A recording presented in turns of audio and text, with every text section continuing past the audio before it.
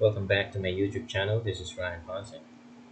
This is another set of macro tutorials wherein you would learn how to move pictures or images in Excel. Now, I've made a sample here. So, we have a group of people here that are together. And if I want them to observe social distancing, I would turn this on. There you go. And if I wanted to turn it off, I'll click this button, turn it on again. So they move as if it's an animation. Now I want them to stay at home. I'm just gonna click on this one, and there you go. Alright, so I'm gonna show you the most basic way of moving the pictures or images in Excel, like moving them up or down, left or right, and making some rotations. We'll use another sheet, which is this one. I have renamed it as test. We'll use a fresh new module and create a new macro.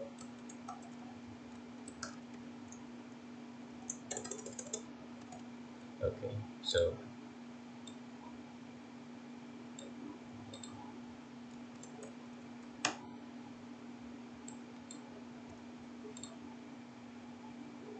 let's add a sample shape like this one,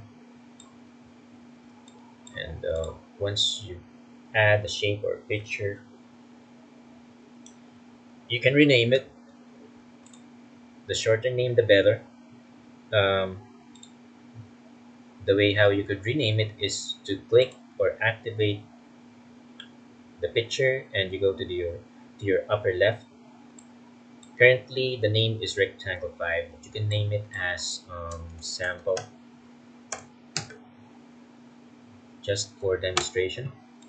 And once you go to your Visual Basic editor, you can go ahead and make the macro code. So we're moving this image from the worksheet name test, and the name of the shape that we want to move is sample, and we want to move it um, going up. Let's say top 15. Run the macro. There you go. Let's say it's top 30. Run the macro. Goes down. So for the meantime, I'm gonna disable this macro code by adding this. Once I go to a different row, it turns green. It means that this is no longer a code. This is just part of the nodes of your macro code. And once you run the macro, this line will not work.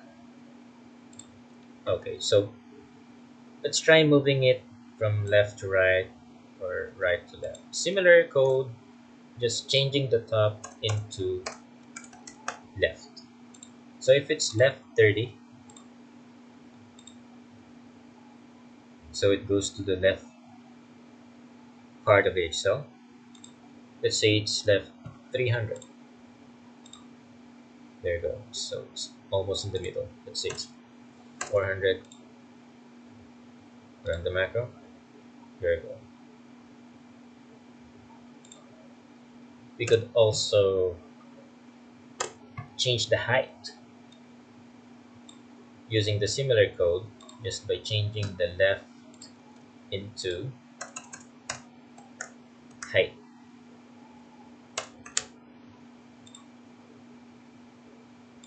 Let's say it's a height 40.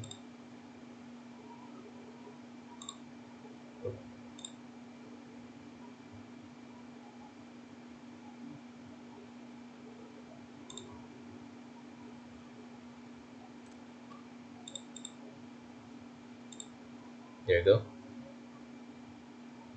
Let's say it's 50. Run the macro. There you go.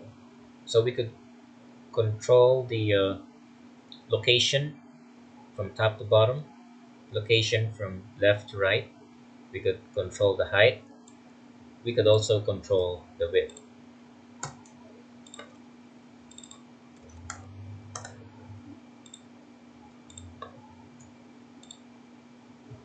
There you go. Now what about rotation?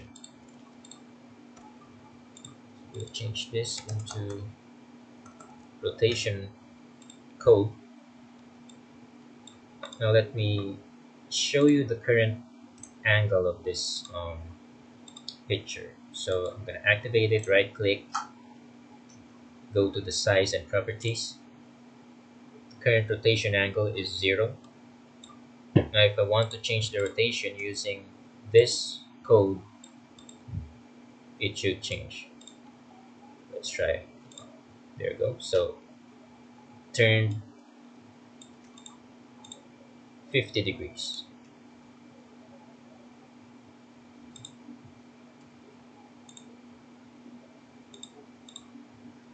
So if you want this to be back to normal, you can set it to 0. Run the code. There you go. Alright. The first sample I've shown you, like this one, it includes some calculations and some looping techniques wherein I would not be able to discuss as of the moment. But as we progress with the macro tutorials, I'm going to teach you how to loop and how to calculate so you would know where to exactly land those images on the way how you would like it to be designed. So that's it. Thanks for watching. I hope you have enjoyed this video. Please consider subscribing to my YouTube channel for more macro tutorials.